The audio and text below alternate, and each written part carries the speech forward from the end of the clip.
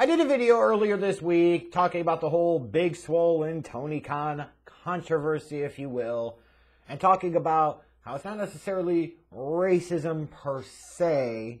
It is a problem of presentation and equality of opportunity when it comes to black wrestlers with AEW. And you should check out that video. I will link it in the description box below.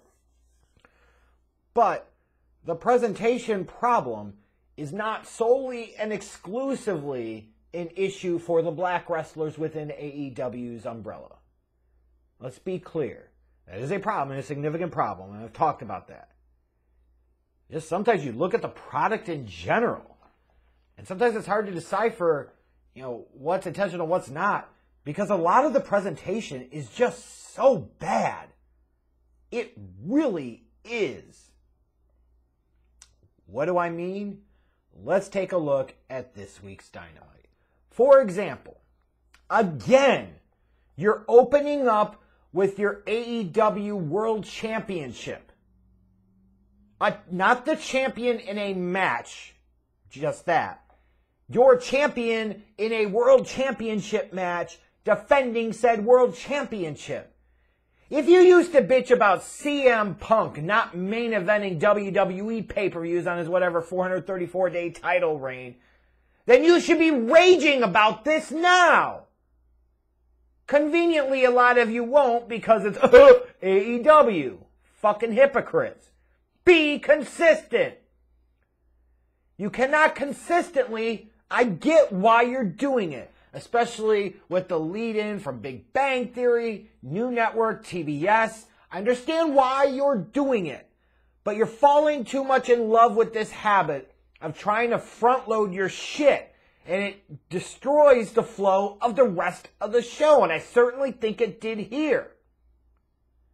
And what happens is you start programming the audience to say the most important thing on the show is going to happen first. Why would I need to watch the rest of it? Why would I need to watch the rest of this 2 hours? And who could blame them? Am I wrong? When you're putting your world champion in your curtain jerker spot and you're putting mid-card stuff in the main event, something is fundamentally wrong with your structure, your flow, and your presentation. And then even this match here. The first time around, Paige and Danielson went 60-minute Broadway, but you can have your own opinions about whatever. But this time you go half as long, you have them juicing damn near from the beginning, just to ultimately have Hangman Page pin Bryan Danielson. The hell happened, Bryan Danielson? Where the hell was your political will and skill here? I would have expected that doesn't work for me, brother. You know better, ugh. But now you're at this point, okay, they win 60 minutes. Now the babyface has won clean and retained. Why do you need to have another match? I know what some of you are going to say. Oh, because it's so great and so awesome. Now you have an excuse to have a third one. Let them tear down the house. No, fucking what's the point?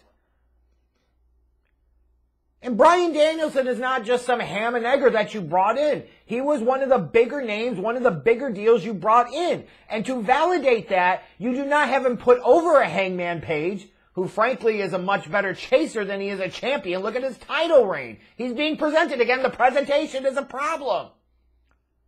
He's being presented as a second or third rate act. He is. And if you can't accept that, then what the hell show have you been watching?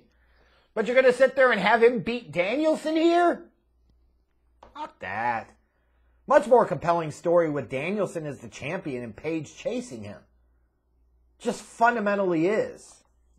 So now, what, you do another match between these two for the hell all of it? So that way the match and move Meltzer marks can beat off to it? Not this shit. And honestly, that was the best part of the show, and it was all downhill from here. MJF versus Shawn Dean.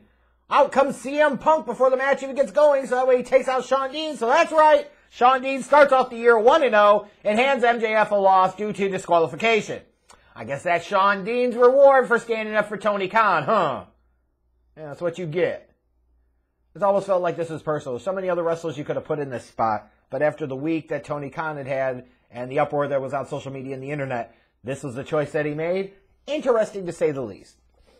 But the whole stuff with MJF and CM Punk, like we know eventually it's probably leading to a pay-per-view match. Cool. At some point in time, the shoot promo stuff, like even that can run its course a little bit. Just saying. I'm going to get really loud. I'm going to get really angry. Some good barbs thrown back and forth, but yeah. Right after the World Championship match, it was hard to really get into this and really get focused on this.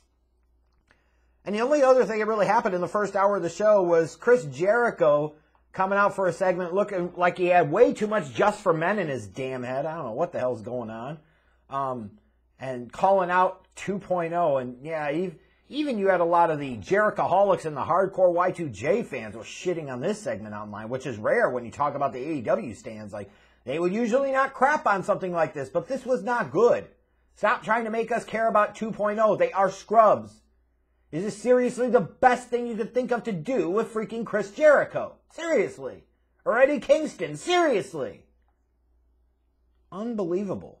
And that was basically your first damn hour plus of the show.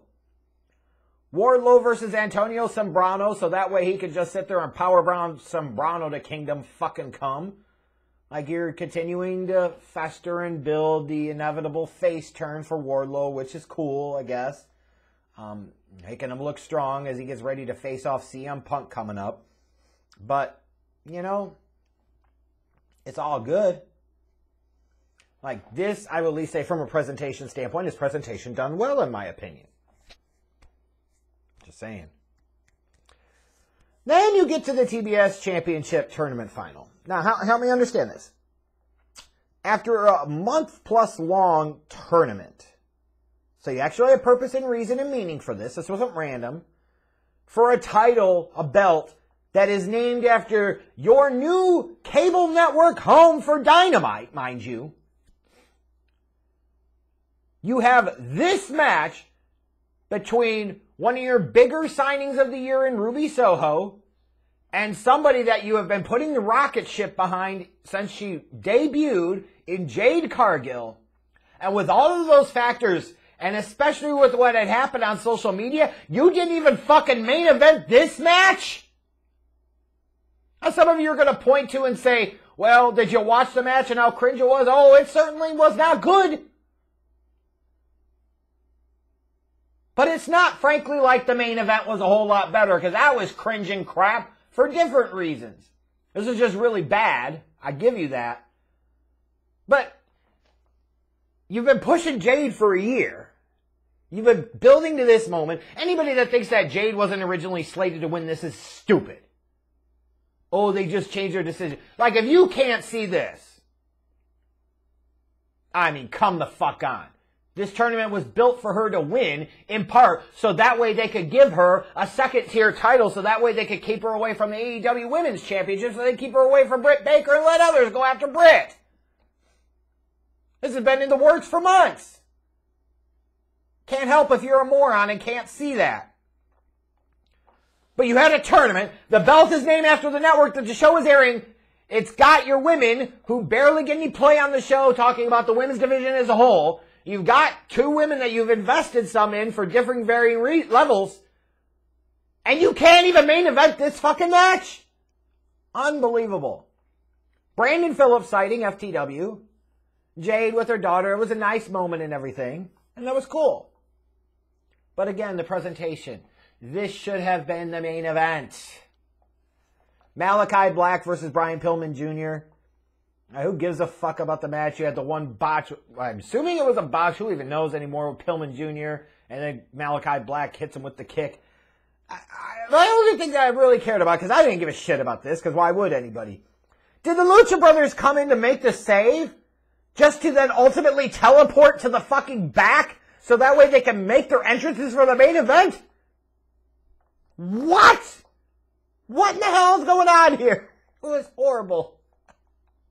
And speaking of that tag team championship match, the Lucha Brothers were shitty tag champions due to shitty presentation. It was a stupid-ass decision to put the belts on them.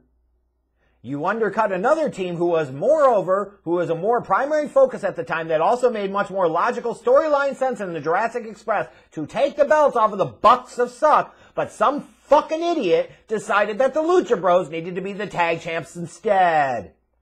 Because you gotta please Dave, right? Fucking idiots. Wasted their fucking time instead of putting the belts where the hell they should have been on Jurassic Express all along.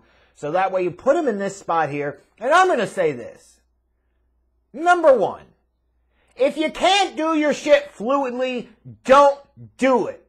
Several stupid-ass looking spots in this match where you had to set it up because Penta and Phoenix are sitting there and trying to get it. If you can't do it crisply and fluidly and make it not look like stage fake choreographed bullshit, then you shouldn't do that fake stage choreographed bullshit. And if it bothers you that I call it that, then maybe they should be better at their goddamn jobs and executing their damn moves. And you wouldn't have to worry about that, would you? Looked horrible. That's the horse shit my boomer ass is talking about. Can't believe people stand that. Unbelievable. So whoopee. Jurassic Express wins. And of course it's gotta be about goddamn Jungle Boy. So damn special about Jungle Boy. Luchasaurus and his people have been fighting for justice for 65 million years. But we want to put all the effort and energy behind Jungle Boy. So I'm only mildly, tepidly happy that Jurassic Express won the belt. Because the timing was off. Because some dumb dick in the organization, Tony Khan or whoever, made the decision not to put the belt on him a couple of months ago. When the fuck they should have. Put him into this spot where you had already undercut this moment happening because you put the World Championship match first. Like, fuck this shit. The only thing is Phoenix. Ah! Somebody's going to get really, really hurt really badly. Like, if you can't do this shit right, again, don't fucking do it. And to those of you that are saying, oh, how dare you laugh about this, I'm the same guy that laughs about fucking Psycho Sid sacrificing his leg for WCW at Sin 2001. Get over yourself. Phoenix, I laugh because it sucks because he had to sit there, my arm, in order to get somebody to pay attention to him.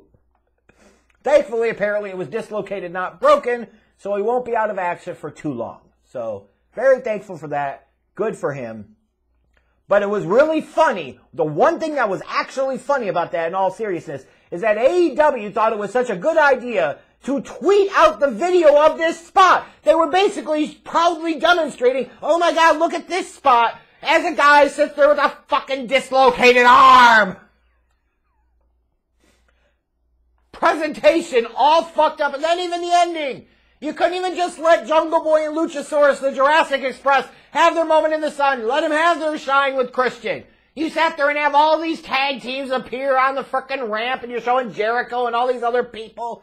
And it was just all types of fucking awkward. We're planting the seed that you can have all these teams challenge them. You're planting the seed of you're being fucking schizophrenic and you can't focus on the moment that just happened. God, the presentation of this week's Dynamite was so fucking bad. Bad. Matches all out of sequence. The shit they did within them was just cringe. Now, granted, on TBS, I'll give them credit. They did a decent number. And remember now, because it was a good number in terms of total number of viewers matters for AEW all of a sudden, magically. Feature that. But they did over 1 million viewers and a decent demo rating. Doesn't knock your socks off and it didn't suck. It shouldn't cause panic. So that's positive. That's a good thing. Because you had the uncertainty of what was going to happen with that first episode on TBS. With the stronger lead-in from the Big Bang Theory. We saw it. The results for week 1 were good for them. But in its own bubble, this show was a presentation nightmare.